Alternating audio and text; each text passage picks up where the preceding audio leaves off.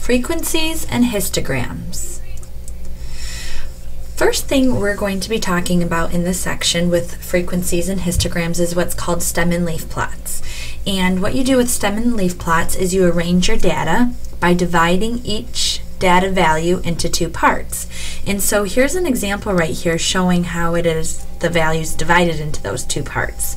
So when you're working with a number, let's say 23, the blue 2 here is the digits other than the last digit of each value are called the stem. So the 2 here is what we call our stem with the stem and leaf plot.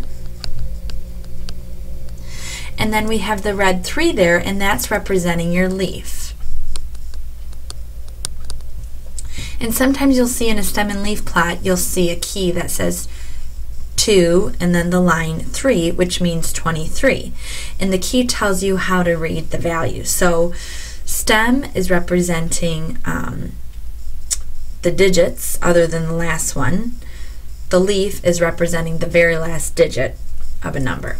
So let's look at an example of how to create a stem and leaf plot. It says here with our example, the temperature in degrees Celsius for 2 weeks are given below. They want us to use the data to make a stem and leaf plot. So we have 7, 32, 34, 31, 26, 27, 23, 19, 22, 29, 30, 36, 35, and 31. So our numbers here are ranging from 7 all the way up into the high 30s, and it looks like 36 here is going to be our highest value. So we're going to create a stem and leaf plot representing that. So to do that, we're going to make our stem side, which since our lowest number here is 7, and our highest number here is 36. Notice my stem side is representing my tens digits, where my leaf side is representing my 1 digits. So the lowest number is 7, so on my stem side there's no 10, so that'd be 0. And then we do have values in the teens, so starting with like 10 to 19, so the ones. We have numbers in the 20s range and the 30s range. So notice the stem side we have 0, 1, 2, 3. And then the leaf side is representing the ones digits itself. So lowest is 7, then we go to the next highest number is 19. So the 1 would be on the stem side, the left side, the 9 would be on the leaf side, the right side. And when you're putting the values on the leaf side, you need to put them in order from least to greatest. So notice then my next number is 22. So we have our 2 here, and then the greatest number in the 20s is 29. So notice in the 20s they went 22, 23, 26, 27, 29. So they put it in numerical order there. Notice here in the 30s there are 2 1s, and that is because there are 2 values of 31. Here's a 31. And here's our other 31. So since there are 2 of the same number, you do have to put that 1 twice because it does appear in the data set twice. So this is what a stem and leaf plot looks like. This specific stem and leaf plot too, notice that they labeled it. It's important to label.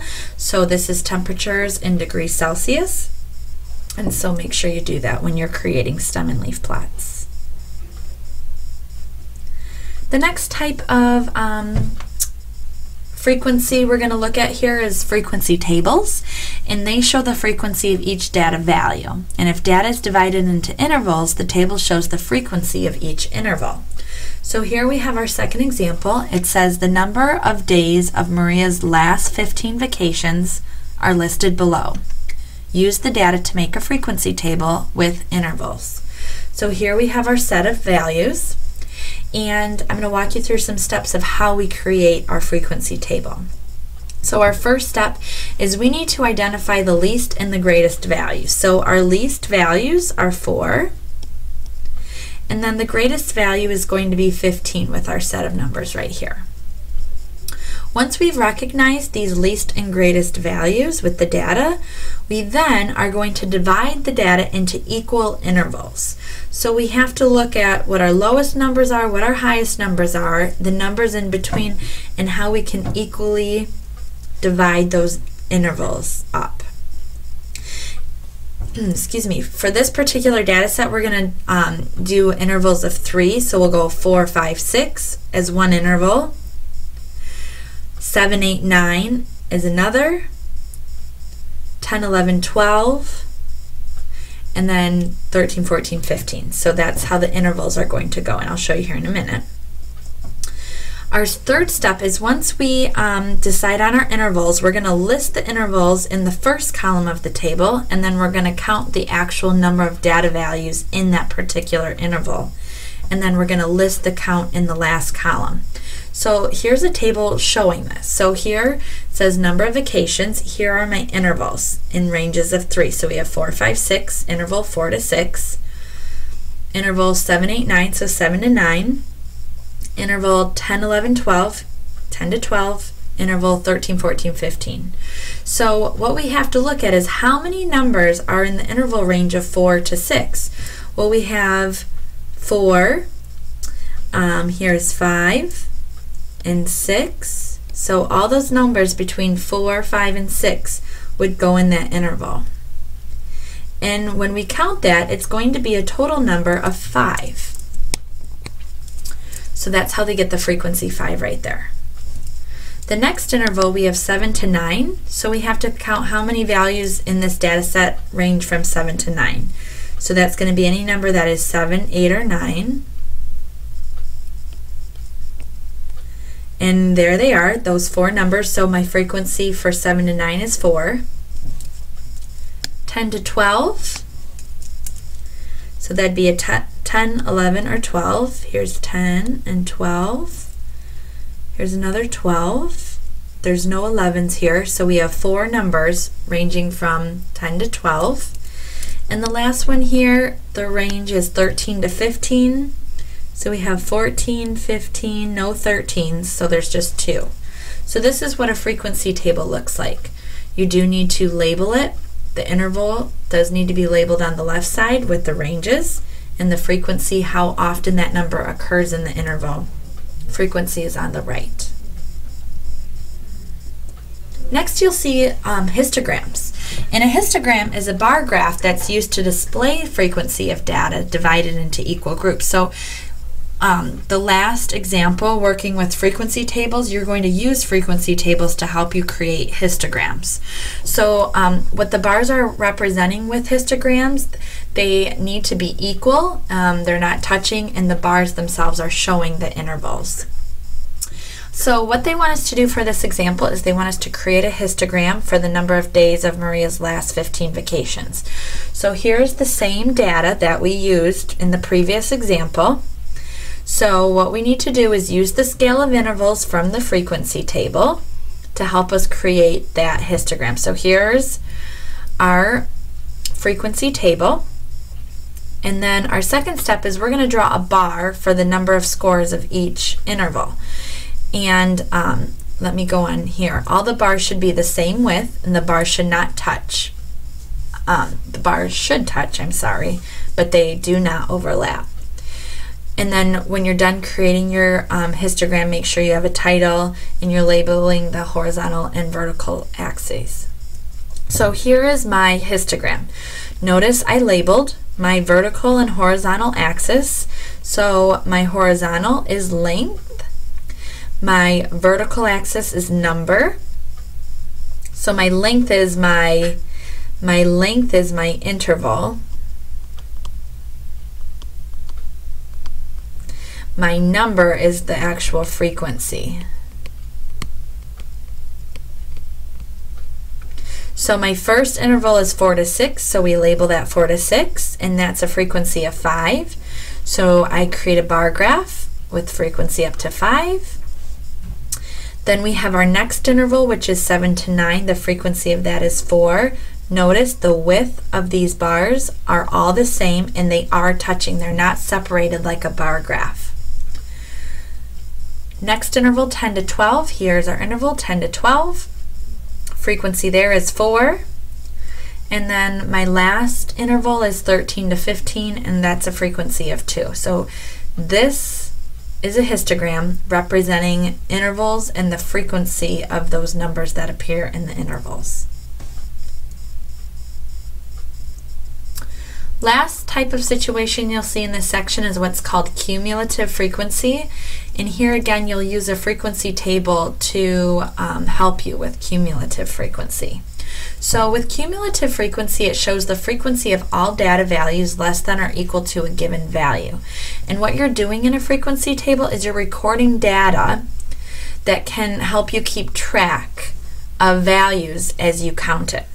So here is an example. Let's go through an example so this makes sense. It says the number of vowels in each sentence of a short essay are listed below. So here are the numbers.